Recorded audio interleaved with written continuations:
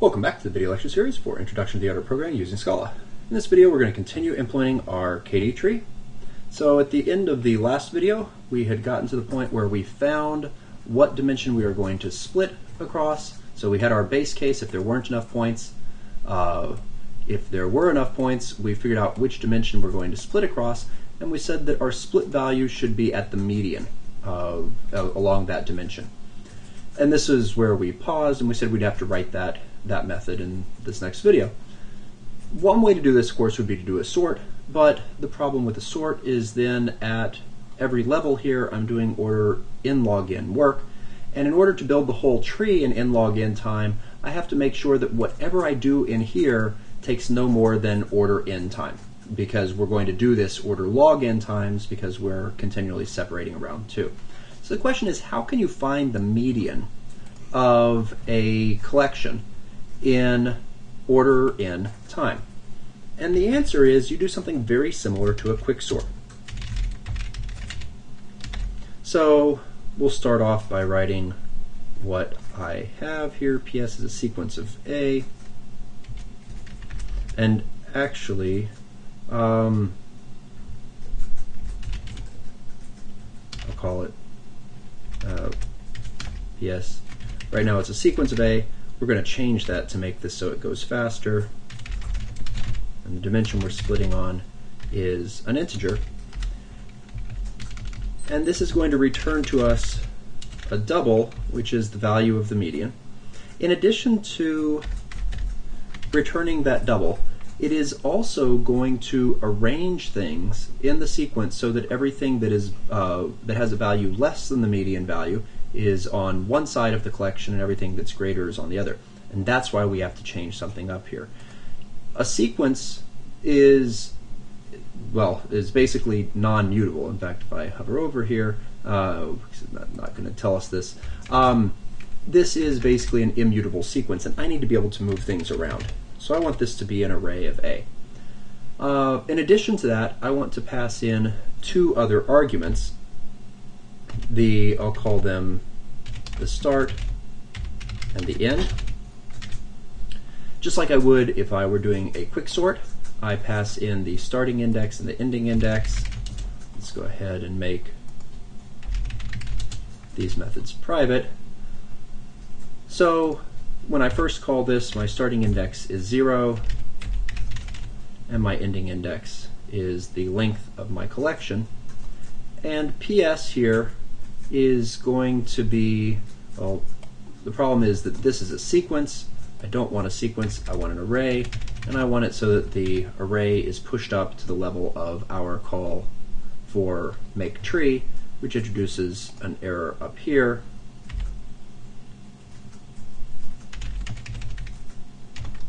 So I'm going to convert that to an array. No class tag available for A.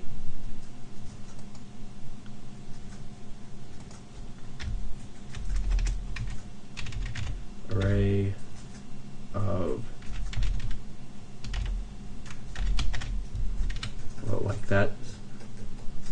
Syntax better, except this says, I think I'm going to have to make this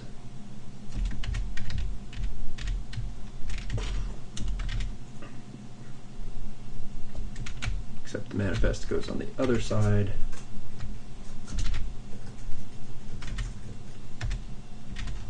Now it likes that, and we can probably go to pnts.to array, and that is all happy. Okay. So I'm going to convert the points that are input into an array, which of course just allocates an array of references, and each reference points to one of the points that was part of this index sequence here. So what happens in find median? Well, find median is going to work the same way that a quicksort works, except for the fact that it's not going to recurse on both sides. So you might remember that the way that a quicksort works is that it finds picks one element to call the pivot, and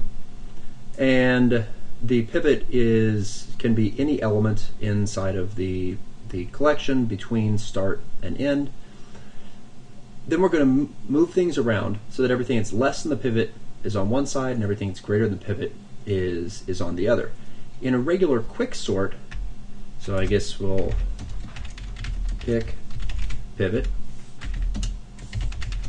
move elements. And in a normal quicksort, what would happen then is that we would recurse on both sides. But if I only want the median, I don't want to actually find, I don't want everything in sorted order, I just want to find the median, I don't need to recurse on both sides, I only need to recurse on one side. And calling this median, let's do, actually no, I have my array, I have the full length, so we're good there. Okay, so normally I would recurse on both sides, but in this case I don't have to do that. I can just recurse on one side. Technically, instead of recursing on one side, I could actually recurse on, or just put this inside of a while loop because it's not branching, it doesn't have to be recursive. I'm going to go with the recursion for this implementation, though. Will allow me to work nicely with start and end, etc. Picking the pivot. Okay, so from the previous chapter on recursion, you should remember there are good ways of picking pivots and there are bad ways of picking pivots. Right now I'm going to pick the bad way of picking a pivot, and that is just to say that the first element in here is the pivot. It's much better if I look at several elements and pick the median of those three, but I'm not going to bother with that. As long as our points are fairly well randomized, that won't be a problem, and especially because we keep swapping between what dimension we're kind of pseudo sorting them on, that should hold up fairly well. So we pick our pivot, and then I'm going to declare the variables that I need. So I keep track of a low index, and I'm going to start my low index at 0. My pivot, at 1. My pivot is at 0. Whoops, sorry, not 1. Start plus 1. My high value is going to be low end minus 1. Remember, it's exclusive on that end. And the way that we move things around is we look at the element at low, and if it is less than the pivot, it just stays there and low moves forward. If it is greater than the pivot, it's going to swap up and to the high end, and high moves back. So while low is less than or equal to high, what I want to do in here is do a check. If PS sub low sub split dim, because I'm pulling off the value on the dimension we're actually doing our split on, if that is less than or equal to PS sub start, this is our pivot, sub split dim. In that case, I am just going to say low plus equals 1. Else, in the other case, well, high is going to be decremented, and before high is decremented, I'm going to swap the element at low with the element at high. So val temp equals PS sub low, PS sub low equals PS sub high, PS sub high equals temp. Our standard 3 lines of swap code, and then we can decrement high. And so basically as this goes, the small values wind up accruing on one side of the array, the large values get moved to the other, and the values of low and high move towards each other. As soon as they've passed each other, we have we've moved everything to its proper locations, and the last thing that we want to do is actually do this swap. In this case, we're doing the swap of the thing at high with the thing at start.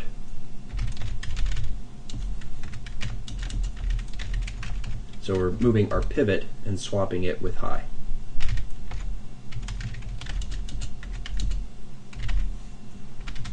And that puts the pivot in its correct location. So now the question is, was that correct location the thing that we were looking for? So if start is equal to the median value, which would be ps.length over 2, well, in that case, we are done. And I'm going to go ahead and return the value of ps substart subsplit dim. Else, well, what if that's not the case? So the thing at start was not the value that that we wanted. So start then either has to be before this value or it has to be after this value. So I guess let's go ahead and let's put in some ifs here. If start is less than ps.length over 2, and this should not be start, this should be high.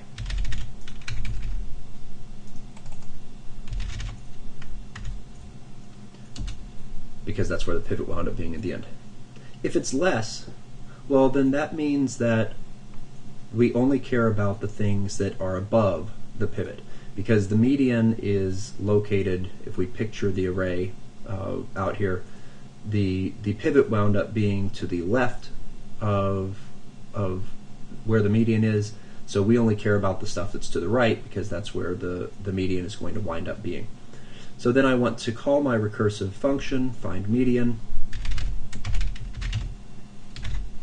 I want to pass it the same array, the same split dim.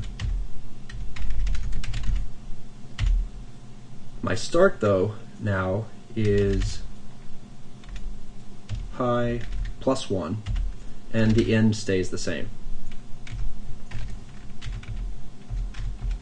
If it's not equal and it's not less, well, then it has to be greater. In that case, I'm going to do a recursive call again. I'll put this on the return or recurse. But for this side, we wind up with start and high. Once again, the upper end is exclusive, the pivot is in the right place, and we know the pivot is not the thing that we're looking for, so therefore we can stop considering it, and we just pass that through. And now this code is complete for finding the median, has not been tested. We'll have to come back and do that, but that remains for another video. And in the next video, we will go ahead and finish up this work here after we've found the split value, so we know the dimension, we know the value, and the things inside of our array have been reordered. Now we just need to go and actually produce a node that can be returned.